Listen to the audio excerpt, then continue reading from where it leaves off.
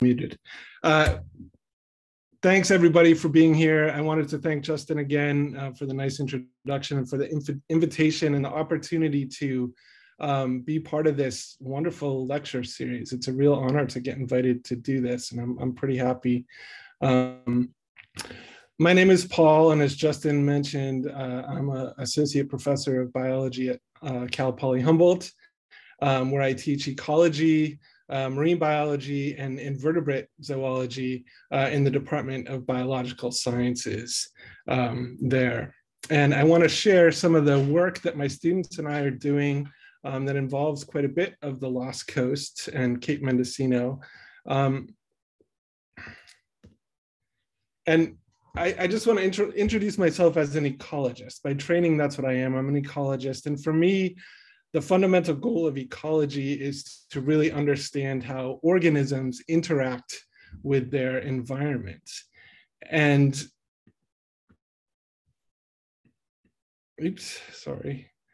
just as with all of life, the one constant in an organism's environment is change. And that could be spatial change in physical or biological conditions across local and global environmental gradients. Or that could be temporal change in temperature or precipitation associated with seasons. Regardless of the type of change, environmental change is really the norm of nature. And so understanding how organisms respond to environmental change and this fundamental goal of ecology is nothing really new in the field. It's actually been the goal of ecologists for decades. But I feel like today this goal really takes on new meaning and some urgency to focus our efforts on understanding how organisms are going to respond to a rapidly changing global environment brought about by things like the overharvesting of top predators, the introduction of non-native species, disease outbreaks and epidemics, and changing climatic conditions. And so the research that my students and I do really focuses on understanding how individual organisms respond, I should say, to changing environmental conditions, and really what are the ecological consequences of those responses at different levels of organization. So we can think about the environment affecting individuals, but the responses of those individuals has consequences at the population level, which then has consequences for communities and ultimately for whole ecosystems. And so what we do to sort of do this, we really focus on species that have disproportionately large effects on ecosystems or are disproportionately important in determining the structure and function of natural ecological communities. Things like what we call foundation species and keystone species. And so I just want to define what those are to avoid some jargon here.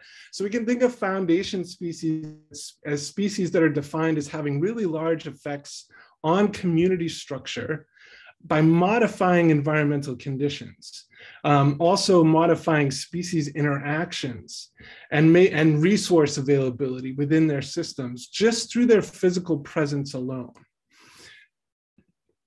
So in marine systems, some of the classic examples of what we think of as foundation species include things like forest-forming kelps, like the bull kelp you see here, which is common along our coast. On the East Coast, and less commonly in California, but still in some places California, things like salt marsh grasses, like we see in Humboldt Bay, for example. Reef-building corals, as other examples. All of these, and for you folks that like to walk in the redwoods, redwood trees are a great example of a foundation species. All of these species share in common this idea that the physical presence of each of these species provides things like food, habitat, and shelter for a diversity of other species in the ecosystems that they inhabit. And so a keystone species is a species that we can think of that also has a disproportionately large impact on the ecosystem, but that effect is really large relative to its abundance. And so a keystone species is sort of analogous to an arch or a keystone in an arch. Basically, this species, just like the keystone supports the arch, the presence of this species supports the whole structure of the ecosystem and prevents it from collapsing. And so keystone species can actually affect communities in a number of different ways.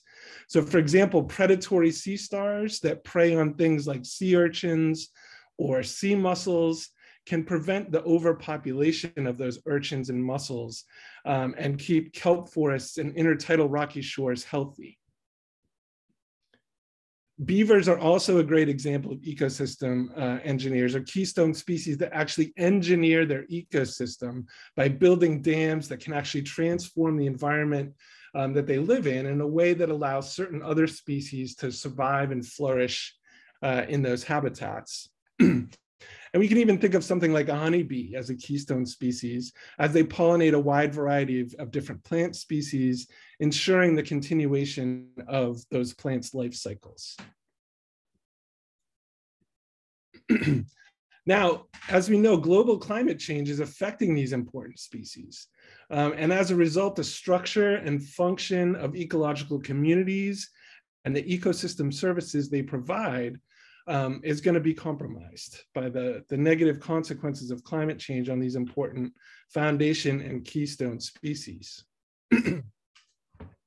So one of the major environmental changes associated with climate change in the marine realm is ocean acidification. And we can think of ocean acidification where increasing atmospheric carbon dioxide is driving increasing absorption of carbon dioxide by the oceans. And this comes along with a corresponding increase in the carbonic acid in the water. We know that about 1/3 of all of the carbon dioxide released from fossil fuel combustion is actually trapped in the world's oceans. And so if it weren't for the oceans, we'd actually be a whole lot worse off in terms of the effect of fossil fuel combustion on climate change. So the ocean is acting as this nice big absorbent sponge, but this has real consequences for the ocean. And so as carbon dioxide levels continue to increase, they have a direct impact on the acidity of the ocean. And you can see here, this is a graph here showing rising levels of carbon dioxide in red there, and then rising levels of CO2 in the ocean in green that parallels that increase in atmospheric CO2 in red, and then the concomitant decrease in ocean pH in water off the coast of Hawaii. Now, global oceanic pH has actually declined by 0.1 units since the beginning of the Industrial Revolution. And 0.1 units might not seem like a lot, but pH is measured on a logarithmic scale. And so a change in 0.1 units is actually about a 23 to 24% increase, or decrease, I should say, in pH since that time. So relatively large change. And further forecasts actually predict a further reduction of 0.35 units just by the end of this century, by the end of the 21st century. So this rate of change is actually pretty scary. It's unprecedented in our geologic record. And so you might imagine that such a drastic and rapid change has motivated quite a bit of efforts to understand what the biological implications of ocean acidification might be for marine organisms. And one big potential implication is to calcifying marine organisms. And so those are marine organisms that build their shells or their exoskeletons out of calcium carbonate. And so as I mentioned, as the ocean absorbs carbon dioxide, it creates carbonic acid. And this carbonic acid actually steals carbonate ions out of the ocean from the water that are needed for those calcifying marine organisms to build and maintain their shells. So ocean acidification has potentially really negative consequences for these marine calcifiers. And the acidification of our world's oceans has real consequences. And actually, there's some real consequences that hit pretty close to home here on the West Coast. This is from a recent study that found that ocean acidification is dissolving the shells of baby Dungeness crabs, which, as we all know, is a key commercial and recreational fishery here in the Pacific Northwest. And this is actually just one of hundreds of studies that are documenting these negative effects of ocean acidification on calcifying marine life. So what I'd like to share with you today is just a little bit about how we're using the Lost Coast as part of a natural laboratory for studying how global change affects marine life. And then what we're finding out, and hopefully convince you that not all of what we're finding out is bad news. And there's actually a little bit of optimism here in this neck of the woods regarding the effects of ocean acidification on some of these keystone and foundation species in the marine realm close to home. So one of the things I want to point out is that environmental variability is really an intrinsic characteristic of coastal ecosystems along California. And those of you living here on the coast of California know that very well. And so there's changes in carbon dioxide, ocean pH, temperature, nutrients, and a whole lot of other factors that are the result of these dynamic processes that occur along the coast, such as upwelling. So along the California coast, so deep cold water in the Pacific Ocean normally holds much more carbon dioxide than water near the surface. And fossil fuel emissions are just adding more CO2 to that already carbon dioxide rich water. And then seasonally, wind blowing across the ocean is going to push surface water offshore of California between April and September each year, usually. And what that means is that that deep, cold, carbon dioxide rich water that's below the surface gets drawn up near the coast to replace that wind-blown water. And so in this region, populations of calcifying marine organisms are actually exposed to natural variation in ocean pH and carbon dioxide due to this seasonal upwelling. And like in other coastal regions around the world, the natural variability produced by this intermittent upwelling can produce ocean acidity that's actually far greater in magnitude than what is predicted to change due to ocean acidification by the end of the century. Why that's important is that that may have actually promoted or prompted the evolution of tolerance to low pH or acidic seawater in the marine organisms that have experienced this intermittent upwelling throughout their history.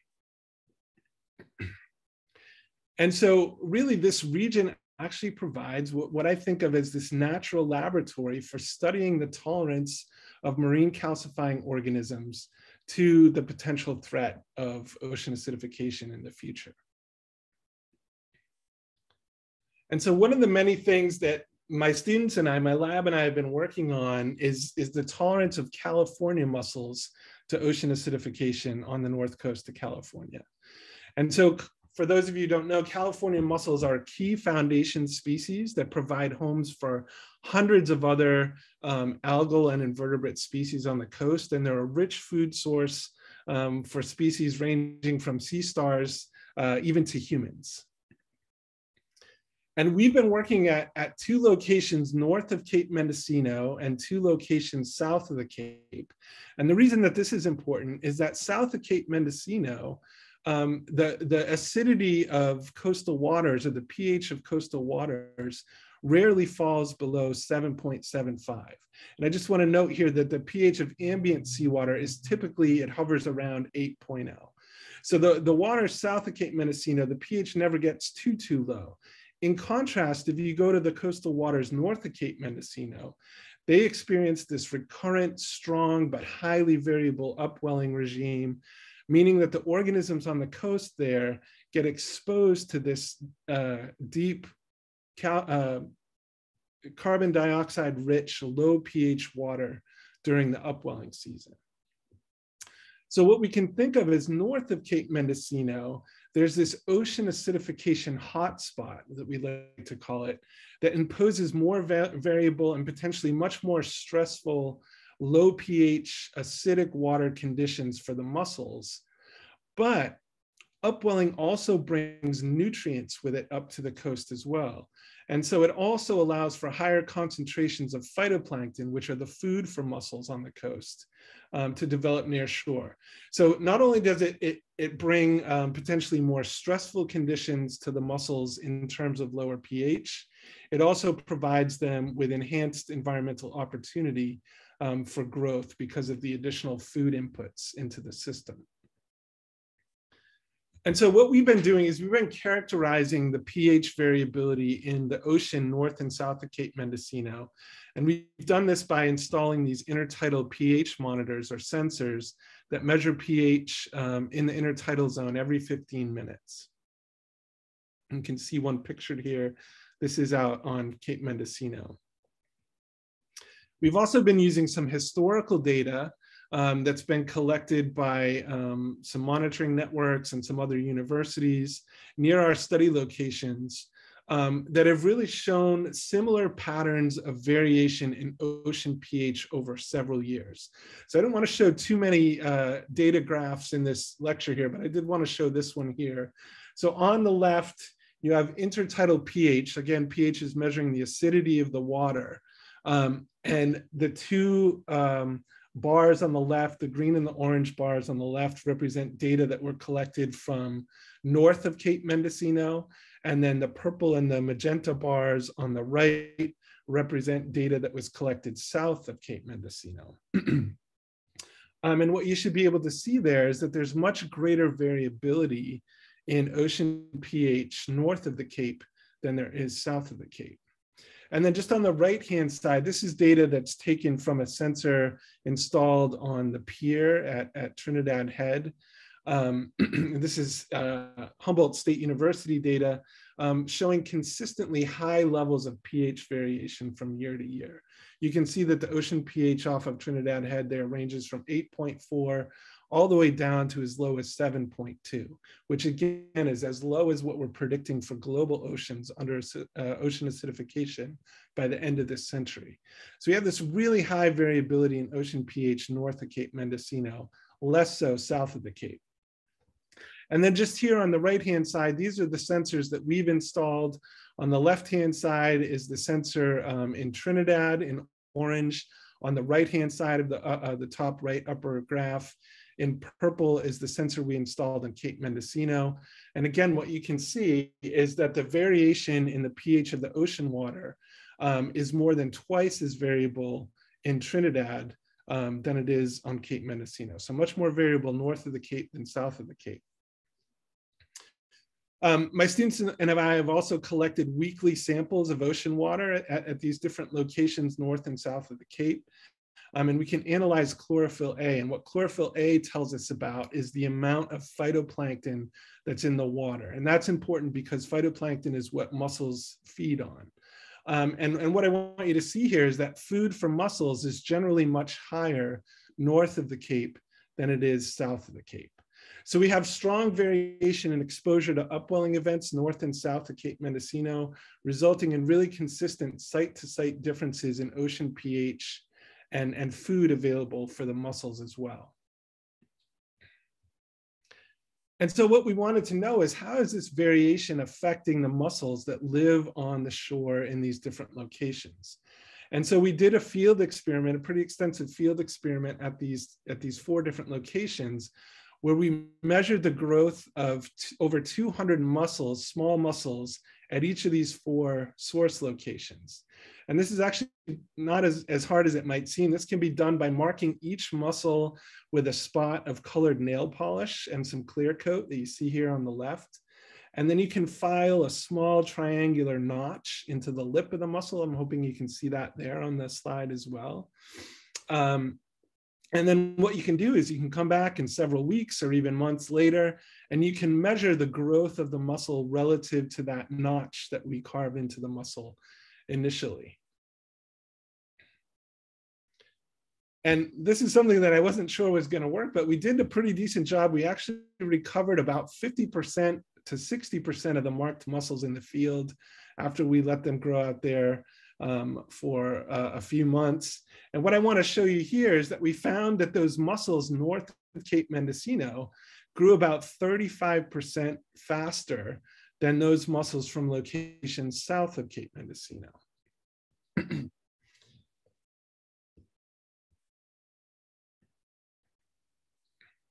And so in a way, this was a surprising result. Off the waters of California, as they become more acidic, some scientists have actually found, and mainly in Southern California, that California mussel shells have been weakening over time, presumably due to increasingly acidic oceans. And so what we actually expected to find was that mussels from these OA hotspots north of Cape Mendocino should be doing poorly under these highly variable and much more acidic conditions than south of the Cape. And they should be growing less and having weaker shells than mussels from outside those hotspots south of Cape Mendocino.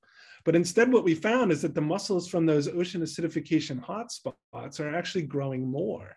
And they also, I didn't show the data here, but they also have thicker shells than the mussels from outside the OA hotspots south of the Cape. So they're actually doing better. And the idea here is that presumably because these mussels have much more abundant food north of Cape Mendocino, that is allowing them to be more resistant to exposure to these low pH conditions that they get during seasonal upwelling.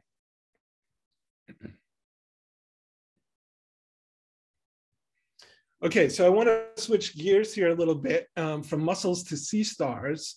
And a sea star is not usually the first example that comes to mind when you're picturing a voracious and fearsome top predator.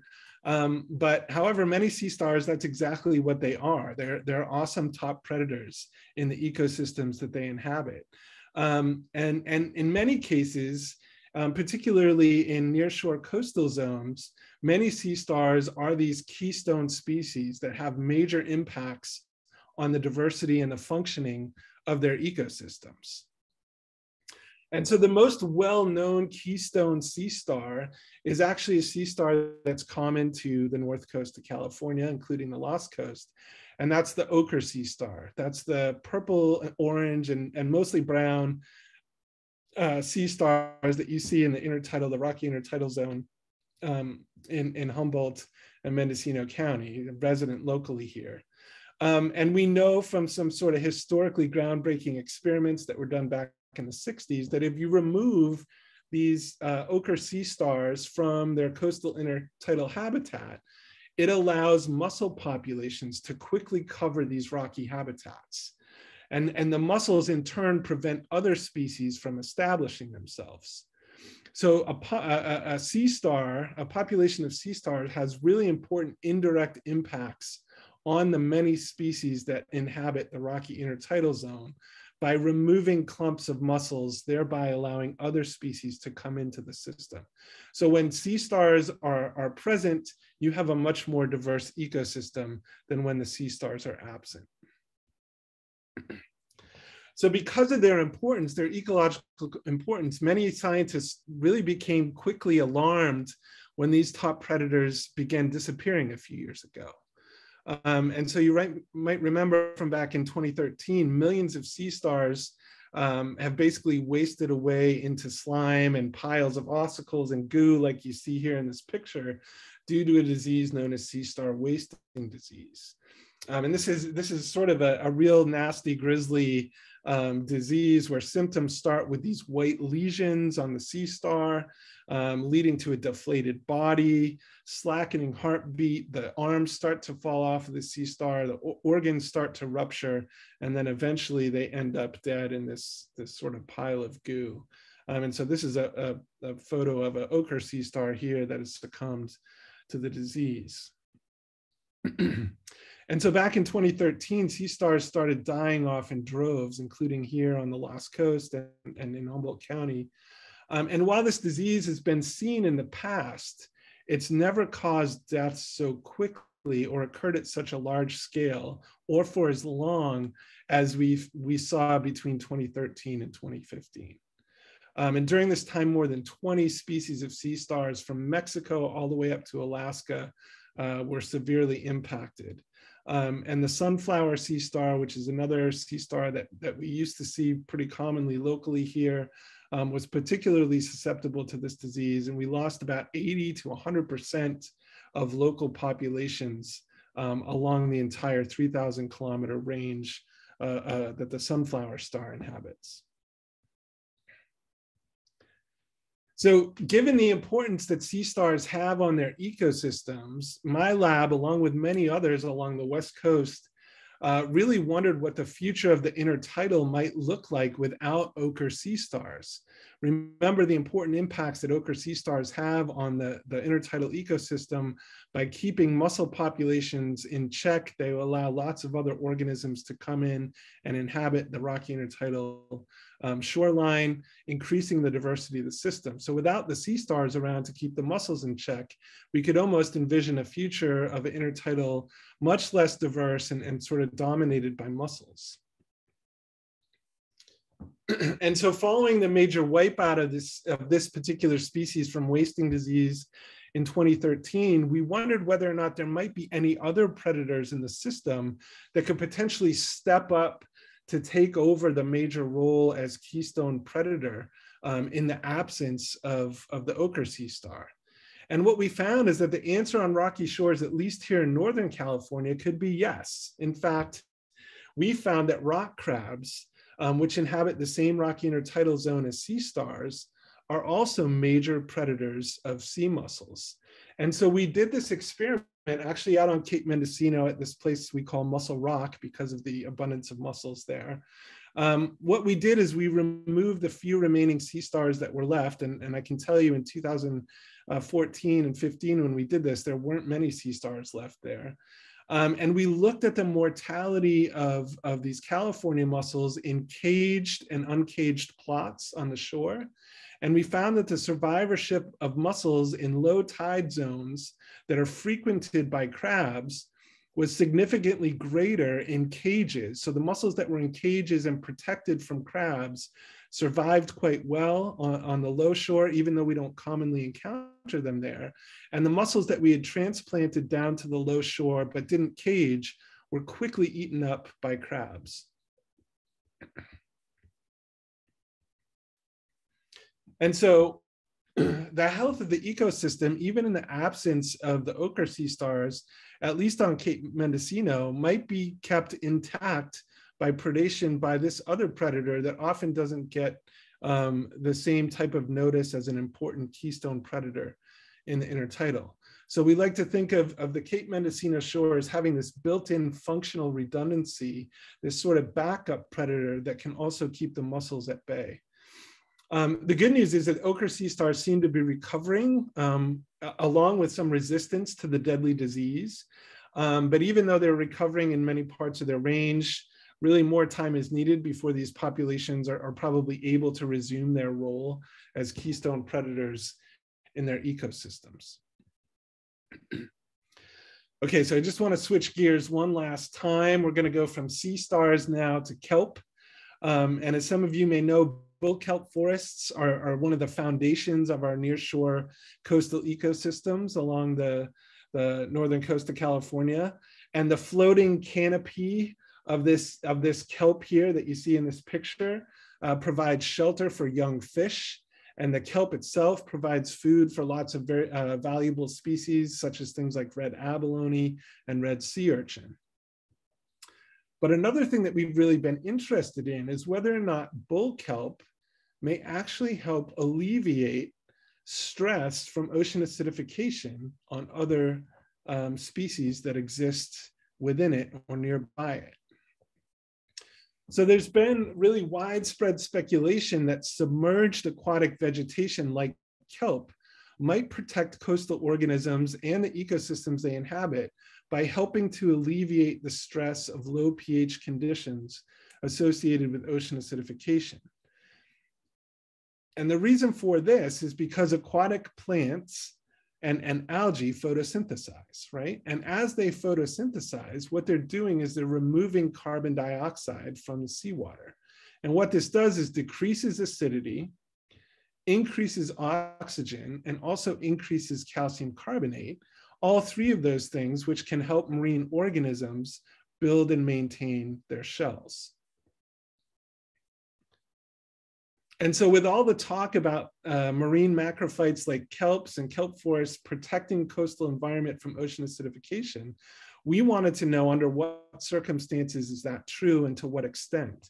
And so what we did is we went out into some local kelp forests, both north and south of Cape Mendocino. So we looked at some kelp forests in Trinidad Harbor.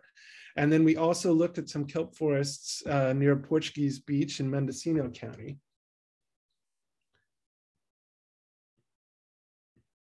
Oops, sorry about that. And what we did is we went out and we installed these sensor arrays, much like the arrays that we installed in the intertidal zone earlier in the talk, inside and outside of the kelp, at the top and at the bottom of the kelp, to measure how acidic and how oxygenated the water was in these different locations throughout the kelp growing season, with the intent of finding out if the kelp, through the process of photosynthesis, could actually change the chemistry of the seawater around it. And what we found is that near the ocean surface, the seawater was much less acidic in the kelp than outside of the kelp during the day when the kelp is photosynthesizing, suggesting that the kelp canopy can actually reduce the acidity of the seawater during the day. And so what this suggests is that kelp could actually mitigate some of the stress of ocean acidification and kind of serve as an ocean acidification oasis for canopy dwelling organisms like sea urchin larvae, juvenile rockfish, and other calcifying organisms that inhabit the canopy of the kelp forest. What we did find also, though, is that the effects didn't extend all the way down to the ocean floor. Much of the photosynthesis, as you might imagine, of the kelp happens in the canopy up near the surface. So we didn't see the effects at the bottom. And we only saw the effects during the day when photosynthesis is actively happening. And we also only saw those effects during the kelp growing season. So there are some potential limits to the benefits from kelp, but we do suggest that kelp might be this sort of haven from the stress of ocean acidification during certain times of the year and also during certain times of the day for some of these marine organisms that inhabit the kelp forest. So we're excited to continue this work going forward. And there's some urgency to this because it could provide yet another reason to help protect kelp. As you may know, our kelp forests are in serious trouble in California. They've decreased by up to about 93%, decreased up to about 93% of what's normal in the past 5 years. And so higher sea surface temperatures in recent years have limited kelp growth. Sea star wasting disease has wiped out the sunflower star that I mentioned earlier. That's important because that sunflower star is a key predator of purple urchins. And that's led to historical outbreaks of purple urchins that have led to further declines in California kelp forests.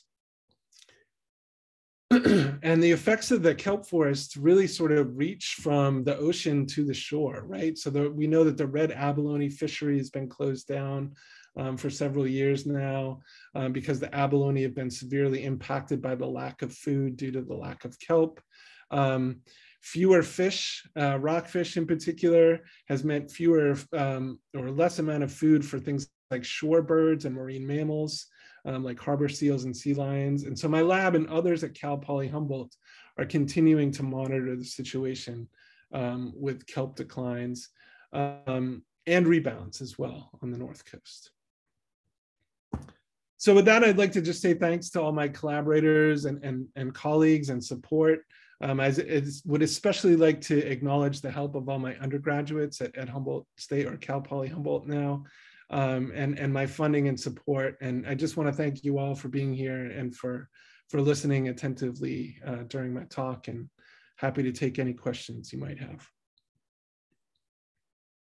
All right, thank you, Paul. That was great.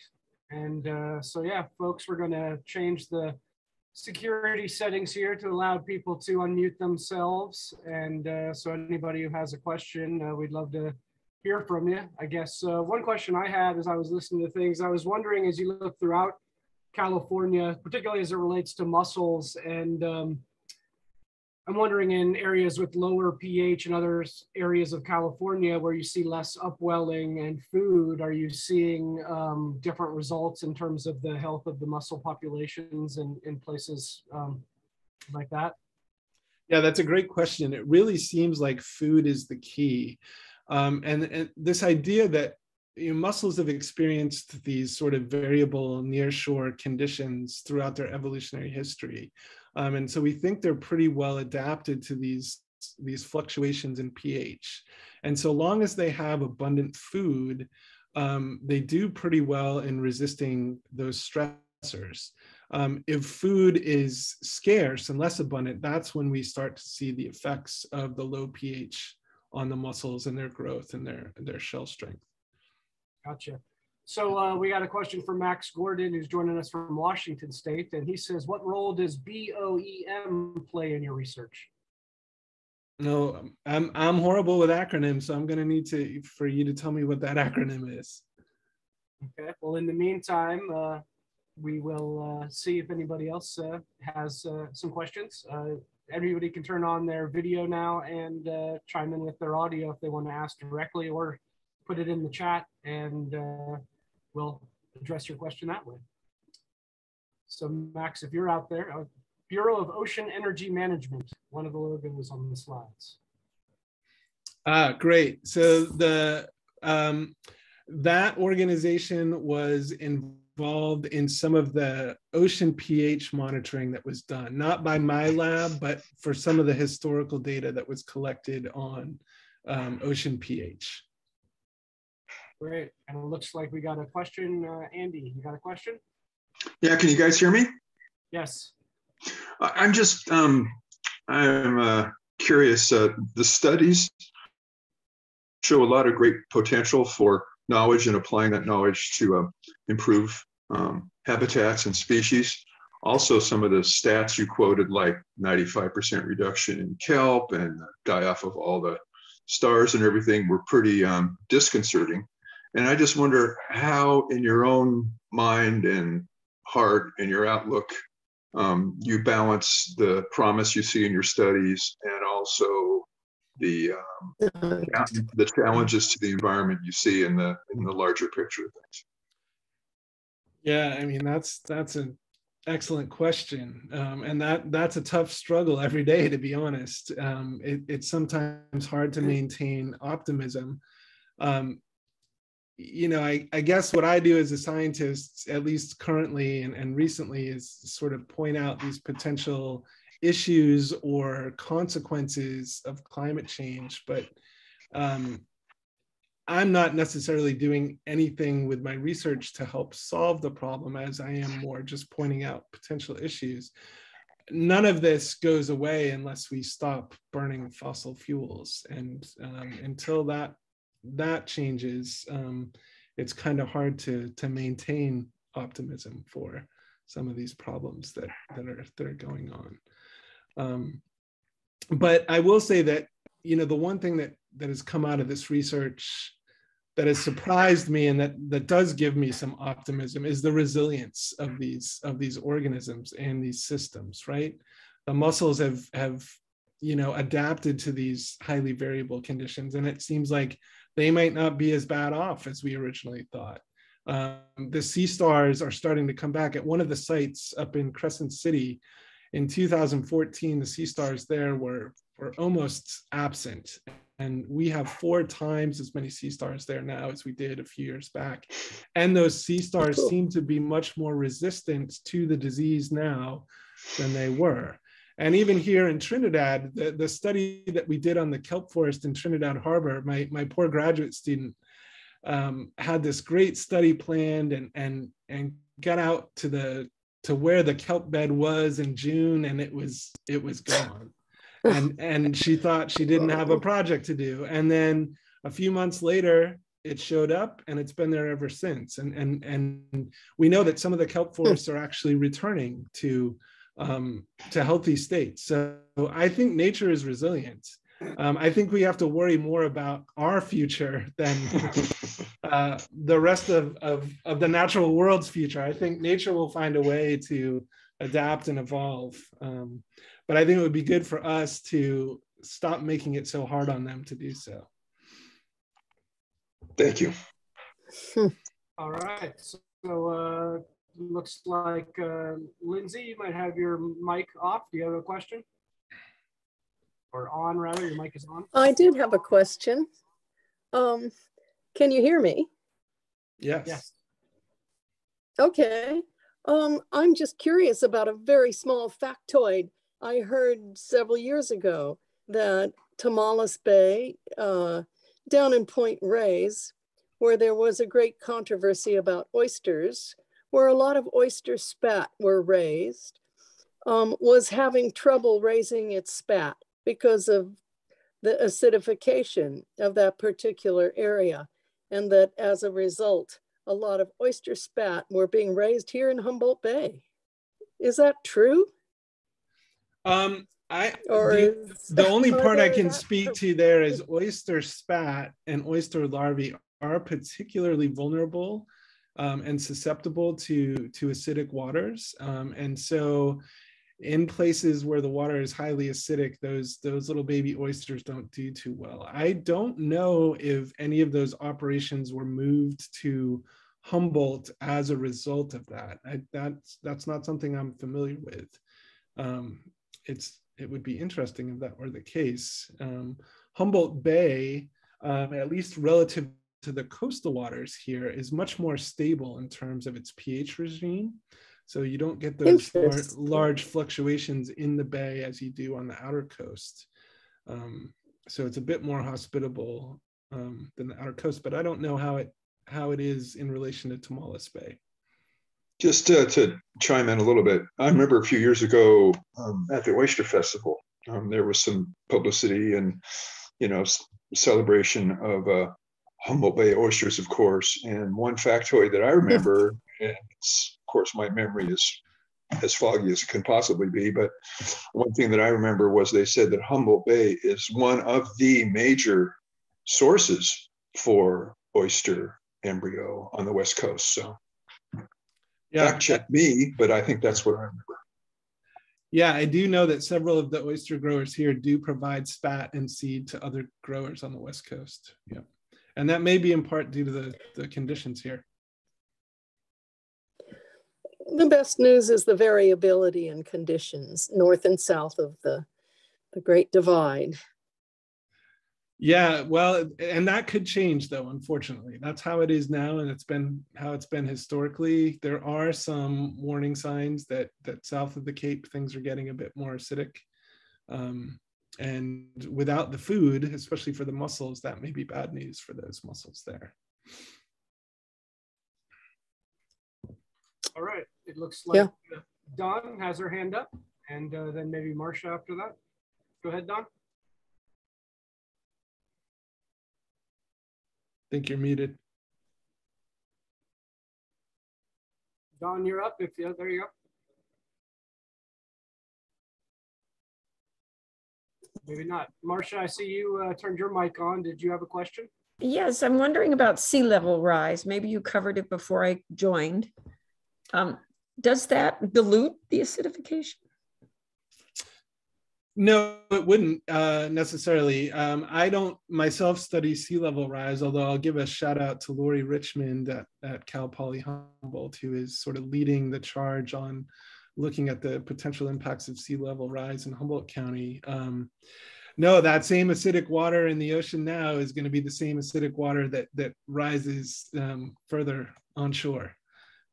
So if there is some sort of interaction with fresh water, then that could certainly change the acidity of the water, but it won't be diluted by rising per se.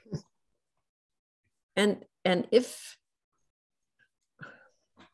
the sea rises the way they've said 8 inches by 2050, right? Does that mean that more rocks would possibly be uncovered, or will mussel beds drown? The mussels themselves won't drown. They'll do okay because they would prefer to be underwater. The mussel beds will probably shift upward on the shore, because as long as there's healthy sea stars and crabs, the lower edge of the mussel bed is going to be kind of kept in check by those predators. So down below the water, the mussels get picked off pretty easily by the sea stars and the crabs.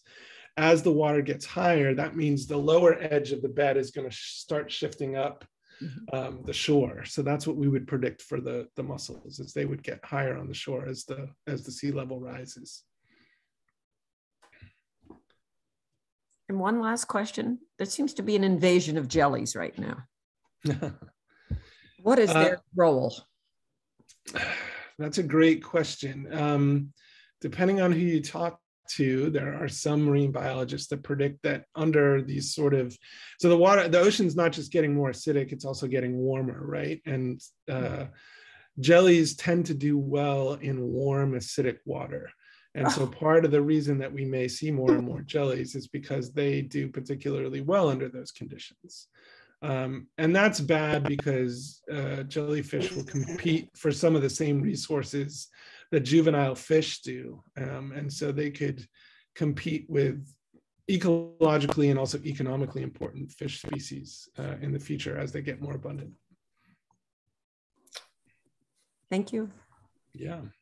Great. It looks like Dawn, she was having issues getting her mic turned on, but I made her a co-host here. So let's see if that changes anything. Otherwise, Dawn, maybe type your question into the chat if it still doesn't let you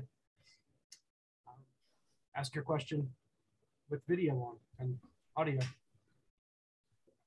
In the meantime, if there are other questions that folks have, please feel free to chime in and turn your mic off and video on if you want, and let us know. I think I got it to work. Hey, Paul. There you are. That's an awesome talk. Thanks so much. I really appreciated the sort of entire perspective you gave today. You know, the ocean's a big place, and ocean acidification is a big problem. And you were saying that how resilient these marine organisms are to that, and some are more so and some are less so. In terms of any management decisions or management choices, do you know, or what are what's the outlook for management of these areas in relation to such a massive problem that we can't really grapple with? Yeah, I really, you know, we as scientists so often talk about, you know, how our results might have some implications for management, but you know, as you mentioned, this is a gigantic ocean-wide problem, right? Yeah. So how do you manage something like that? Locally in California, this idea that marine macrophytes might provide some refuge for important calcifying organisms has been thrown out as a potential management idea. Like, let's restore kelp forests, let's restore seagrass habitats, let's restore some of these marine macrophytes so that we can create more amenable habitats to these calcifying organisms. But that approach has been questioned. Just the logistics of that is really difficult. And the benefits that they provide, while they are real, I think are somewhat limited. And I really think the only management strategy here is to stop burning fossil fuels and stop pumping CO2 in the atmosphere. You know, I don't think, you know, it's prevention rather than triage, I think, is the way to go. Yeah. My understanding is that, you know, ocean acidification, like once it starts to ramp up, is kind of hard to turn this very big ship back. There's a lot of inertia. Yeah. Yeah. And where are we on that trajectory? Are we, like, we talk about these, you know, global climate change of 1 centimeter is the sort of threshold. I mean, I don't know what the threshold is for ocean acidification. We're kind of right at that tipping point where we really need to start making changes, or it's not going to be easily turned back. Yeah. Thanks, Paul. Yeah. All right, I see some folks still have they're unmuted, so I don't know if that means you have more questions. If not, maybe mic or mute yourself again. Otherwise, yeah, we open the floor to any more questions that are out there, either by chat or in person.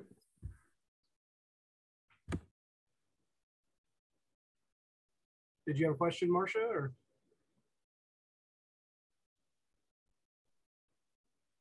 All right. it looks like we may be getting to the end of the question and answer period here. So unless there's anything else that folks want to ask, I think we'll wrap this up and move into the thank you outro portion of our lecture series. So with that said, on behalf of Friends of the Lost Coast and BLM King Range National Conservation Area, many thanks to Dr. Paul Bourdeau of Cal Poly Humboldt for this talk. We hope you found his lecture educational and inspiring, and will join us again next Tuesday, March 1st from 6 to 7 p.m. for part 2 of our Marine Life of the Lost Coast lecture series. It will feature Dr. Don Goley presenting marine mammals of the North Coast, what we are learning about elephant seals, gray whales, and stranded marine mammals. Visit lostcoast.org for more information and Zoom links. Thanks again for tuning in tonight. And to learn more about Friends of the Lost Coast or to make a donation to support our work, including programs like this lecture series, please visit our website at lostcoast.org. We're also on Instagram, Facebook, and Twitter. Enjoy the rest of your evening and all the best from Friends of the Lost Coast. Thanks again, Dr. Paul Bourdeau and Cal Poly Humboldt. Thank you very much. Thanks, Paul. Bye-bye. Thank you all. Thanks, Justin. Thank you. Good night, everyone. Good night.